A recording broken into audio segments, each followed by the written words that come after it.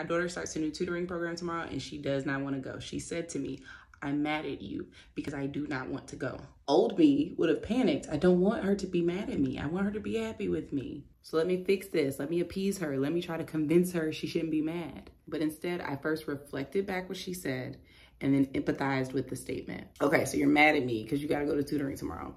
That is completely understandable. And then when I did that, we went from anger to fear. We're getting somewhere. At this point, of course, you're feeling scared, which makes me feel anxiety, but I'm still not gonna fix it. Instead, I reflected back and asked questions. Sounds like you're afraid of how tomorrow's gonna be. What's the scariest part? And we're talking about the big scary thing, and by doing so, it's becoming less big and less scary. You have to name it to tame it, right? And so now that she is calm and less anxious, we can work on fixing it together. I don't have to save her, and I can ask her questions like, well, this isn't the first time you started something new. What helped last time you were afraid? Let's brainstorm. Let's figure it out. Let's work it out.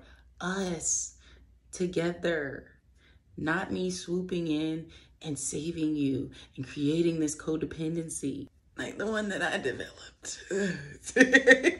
I learned most of my communication skills from Jai Institute for Parenting, so you should definitely follow them and look into their resources, especially if you want to become a parent coach.